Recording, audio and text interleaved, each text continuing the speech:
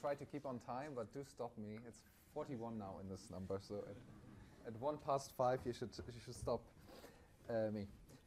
All right, so I will be speaking about an ICLE paper, and the ICLE paper is quite technical. It's on a scheme to improve on the ELBO, also on variational inference. But I think there's maybe something interesting also that's more broadly applicable. So I want to use the first 5 minutes of this presentation to first celebrate a bit, celebrate variational inference. So variational inference has a long history. Actually, a lot of the history happened here in Cambridge. And probably most of you in the audience know variational inference. Probably most of you have used it.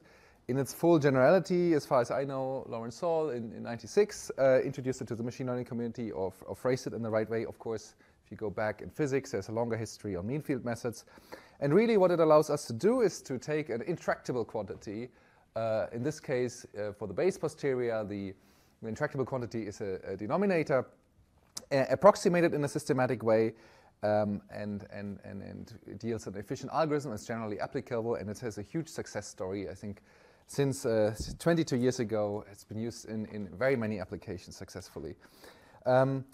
If you have not heard of variational inference, I can show you one slide that roughly shows you what it does. So here's an intractable distribution. Let's pretend that's intractable.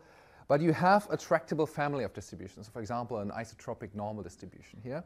And what you do is you iteratively adjust the parameters of this distribution to somehow make this closer. And then once you're close enough, you stop and you say, okay, this is my proxy, this is my result. So that's a very cartoonish summary of variational inference.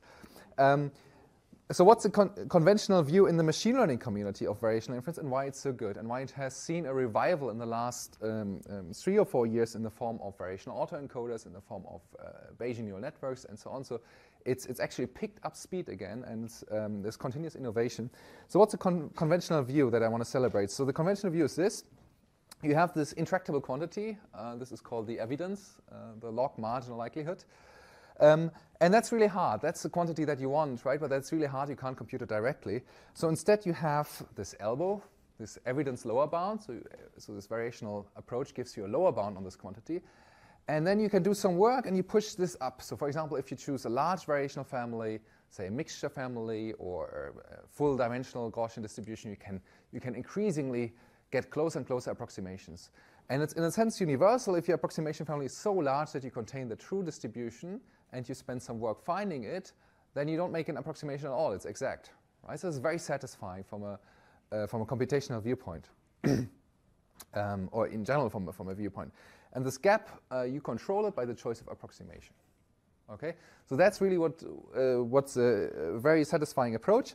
Now, there's a huge way within variational inference on what assumptions you can do, what computational tricks, and this is what drives innovation in this field. I think this plot is very similar to a plot I've seen IngGen present, so I apologize, but there's kind of innovation lined up here. You have scalability and accuracy of approximations. So for example, black box variational inference makes it accessible to models where certain things are harder to compute. Variational message passing, also here from John Wynn and Chris Bishop, actually, is a very efficient thing for conjugate models. Stochastic variational inference for the large data setting. And then amortization in the form of variational autoencoders really has given a huge boost to scalability of these methods and compatible with deep learning in a fundamental sense. We also looked at this, for example, to adversarial variational base, so actually retaining the advantage of amortization and scalability, but actually getting larger variational families. So this is really just a small snapshot. There's probably 20 other points I can put on this map, and there's probably axes I missed entirely. And there's a really nice survey. Cheng already mentioned it. There's a survey actually from Cheng and Hedwig on advances of variational inference that gives you a snapshot.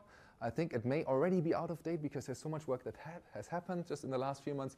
But then there's also IngGen's thesis, which actually just finished a few months ago. Also a snapshot of great portfolio of variational innovation that has happened in the last few years. So this is really exciting. Let us celebrate. Here's a snapshot of work just for variational autoencoders or deep probabilistic models and new techniques, for example, the whole family of normalizing flow methods that have really made a big difference in how accurate we can make variational approximations. So this is all reasons to celebrate, and I want us to all enjoy for a second how awesome variational inference is. Yeah, and really recognize the incredible innovation that still happens. Are we done enjoying? So what could potentially be wrong with variational inference? That's an earnest question. I mean, certainly it works, and everything that works, you can justify in a principled way as variational inference. There's certainly no reason to just discard it lightly, and I don't want to discard it at all. But I want to provide you a slightly different viewpoint to the one I just presented.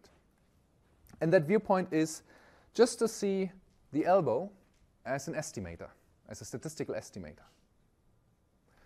So how does this estimator look like? So here we have the intractable quantity, the one that we can't compute. And here we have an estimator. So the estimator is a lower bound. This is a positive viewpoint. If I'm a statistician, or if I care about estimators, I would say, well, it's biased, right? And has certain bias and a certain variance. Now, one problem that the ELBO has is, so here's an illustration of kind of the bias-variance trade-off. So I may have another estimator, which maybe has another variance and bias properties. And my goal ultimately would be to be able to spend more and more work, and this bias would go away, right? So that's the case for other approximate inference methods like MCMC, right? MCMC is also biased for any finite time, but if I run it long enough, I equilibrate and I get a sample from the stationary distribution and I get unbiased samples, right? So MCMC has this property, variational inference doesn't. And so that's really I think one of the issues. You pick a variational family, you stick with it, you're happy with it, you optimize your code, you run inference, and the bias doesn't go away. So can we somehow fix that? Is there some way to fix that? So one method that I actually just highlighted in green on the list of other methods that does somehow fix that is in the importance-weighted autoencoder. I think the name is very, very bad. It's essentially a different form of ELBO. It's a family of ELBOs, and it's constructed like this. So this is the intractable quantity that we can start. So there's two different derivations how you can derive the ELBO, the variational learning objective. But this is the starting point. You have these basically you insert, this is a variational autoencoder setting, you insert an approximating family here. Here's already amortized. You cancel it out, and this is kind of just a joint. And this thing is intractable because the expectation, the integral is intractable. And now one simple derivation of the variational objective is to just swap logarithm and expectation by the Jensen's inequality, right? So that's kind of a very basic technique. And this would give us the ELBO. But what the IWAE bound does is something very simple. It just says, what's the most naive approximation to this thing? Well, we can just approximate the inner expectation with some samples. There we go. Right? So instead of pulling the expectation out and then letting the logarithm do a lot of work decomposing this expression, we just do the inner approximation here with samples. This sounds super naive, right? I mean, this is kind of like I see an integral that I can't solve, I do naive Monte Carlo inside. But it's a very nice approach, and the reason is you actually recover the ELBO if you use one sample. Right? So it strictly generalizes the ELBO. If k is equal to 1, you get the ELBO. You have consistency, so if k goes to larger and larger values, you actually recover the exact marginal likelihood. That's why it's called importance weighted, because it has this limit property. And moreover, it's stochastic monotonically ordered, so you get a family of lower bounds which are increasingly tighter, with the ELBO at one end, and at the other end you have the exact marginal likelihood. So now I presented you a problem. This kind of solves the problem, so now we can celebrate, right? Well, I don't think well, I think so. Maybe, yes. IWAE works quite well in practice. But there's one more thing, right? This viewpoint that I presented to you, it opens up other questions. So now we have this enlarged viewpoint of seeing the ELBO as just a statistical estimator.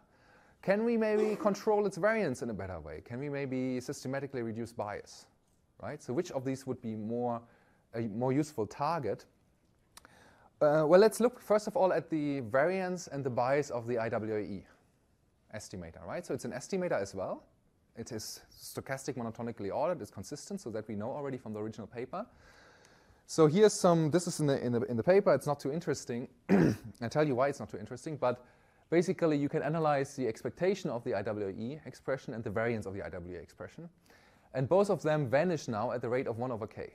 So this is a difference between the IWAE and the ELBO. For the ELBO, it would not vanish. The more work you spend, it doesn't vanish. The bias doesn't vanish. Here it vanishes. If you use the larger and larger k, it vanishes. And the other quantity here is, this is a measure of dispersion. This is a moment expressions of a certain distribution, or basically of the log weights. They both use the same quantity, second moment divided by the first moment squared. So both the variance and the bias vanish at the same rates, 1 over k times this quantity, and a constant. Okay, so maybe there's a systematic way now. Can we maybe reduce the bias, the thing that we care about, the approximation error, to the evidence, and maybe tolerate slightly bigger variance, right? So if we run SGD with mini batches, we are very happy to tolerate a lot of variance because the variance averages out while we optimize, right? So we're very happy in machine learning to accept higher variance for many problems, including maybe here for stochastic variational inference, if we can just reduce the bias. So in SGD, we have unbiased samples. Here we have a bias, but we know the rate now. So what can we do? And this was a starting point, and then, what tools do we have to systematically reduce bias? And I think these tools are not fully exploited in machine learning yet. So I think this is the more general part. If you don't care about variational inference, maybe there's some interesting thing here. So there are a couple of methods. Actually, EY has applied a method called the delta method for moments, to remove bias in variational inference. This is a delta method variational inference. This was a paper 2007. I think nobody really has picked it up, and actually it contains the IWAE already.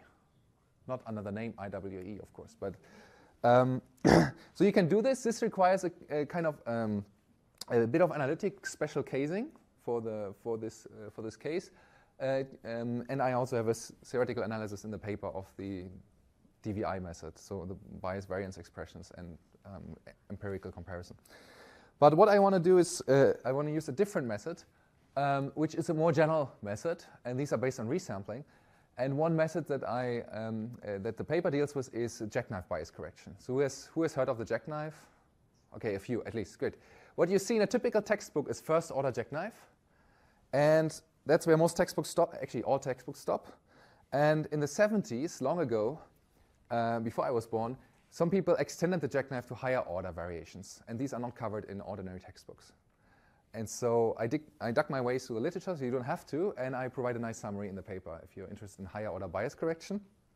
There are other bias correction methods. There are higher order bootstrap-based bias correction, and there's also a very powerful thing called the debiasing lemma, which Heiko Stratman and Arthur Gretton and so on have used quite successfully also at Gatsby, which is a very powerful method, but it also requires a special case analysis.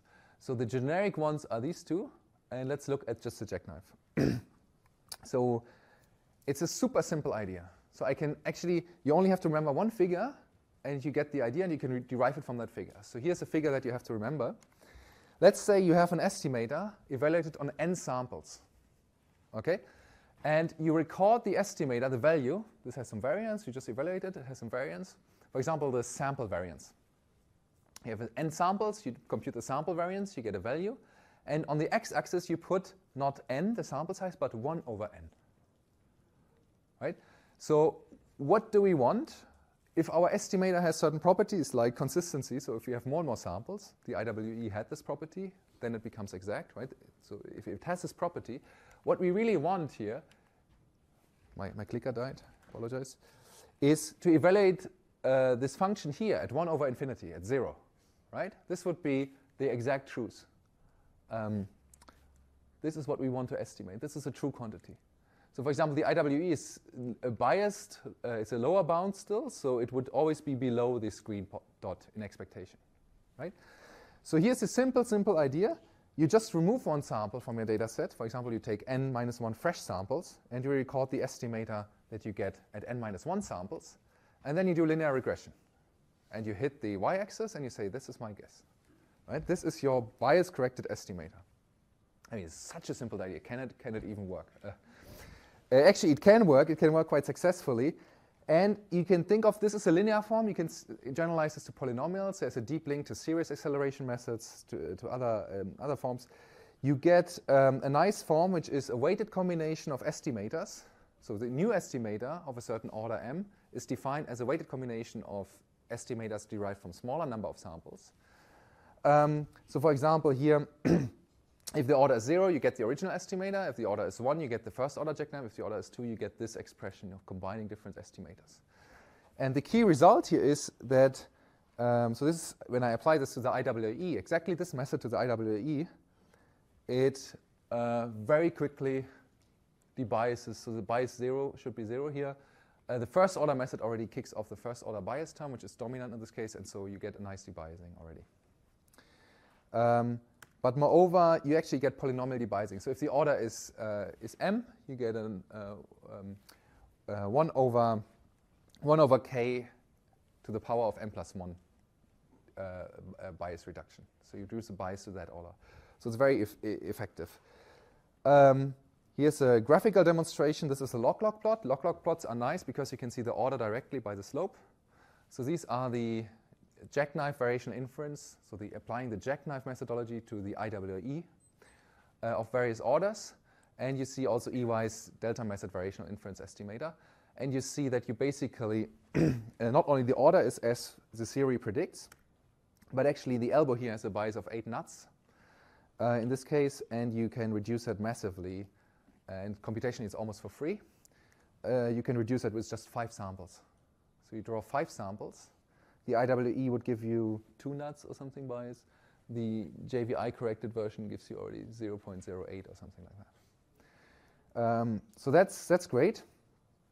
To match that, you would need 80 samples for the IWAE.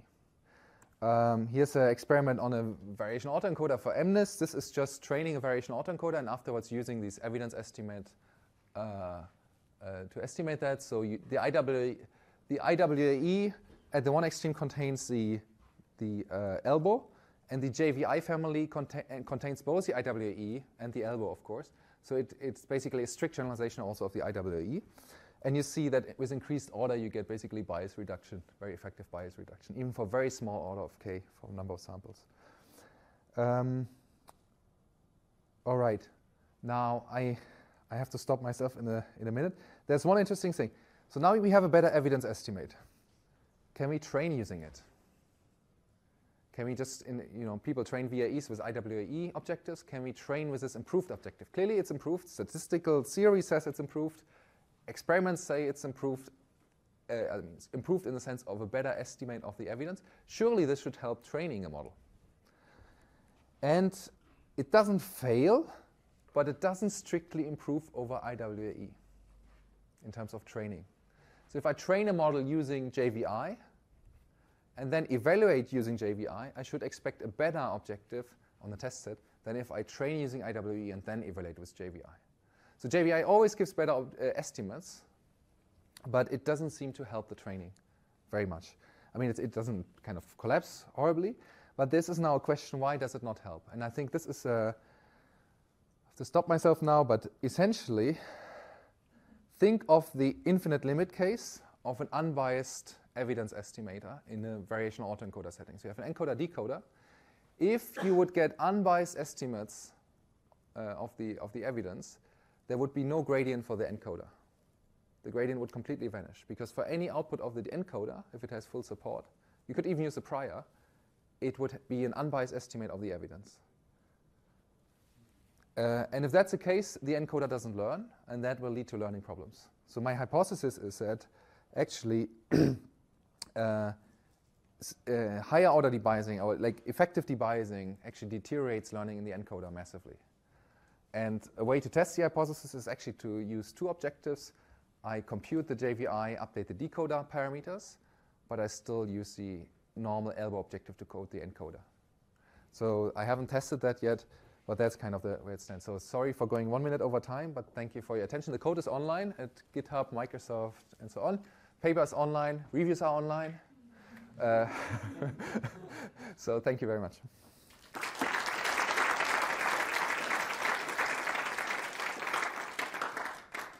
Maybe you have questions while the next speaker sets up? Yeah? Thanks for a great talk. That's really interesting. Learning using the variational method for learning proposals sounds like a dangerous idea because of your first figure, right? tend not to cover the target distribution, so you get very, very high variance estimates through important samples. So another direction to go would be to use something like active future, but to use like a weight sleep type objective. I know you're really fond of that algorithm, so I should really try it. But then that connects to work that Frank Wood's group has done, and they've done some similar analysis. Tom Rainford has done, actually the variance and bias results that I derived is so simultaneously independently, but Tom Rainford derived more general results for nested Monte Carlo estimates which cover that. I should have said that, I apologize. Indeed, and I think there's more to try. I think there may be something very basic we miss on how to systematically improve variational inference method, and that's what drives me and excites me about this. One thought experiment is a prediction. I haven't tested it yet, but if you take IWAE and you increase k, the order of k, I think the encoder will revert back to the prior systematically, because there's this important sampling interpretation of IWAE, and eventually it will become very over-dispersed. And that's precisely the phenomenon that the gradient will vanish, I think. So that's a testable hypothesis. I haven't tested it yet, but I'm sticking my head out. So let's see. So thank you very much. Next speaker is